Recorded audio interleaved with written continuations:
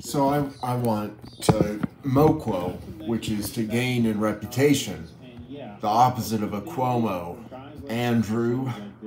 But here's the thing, I want it hard.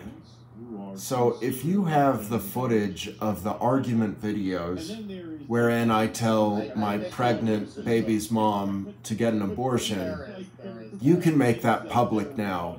And I will support you as you gather the enemies, because I want to have healthy enmity with other people.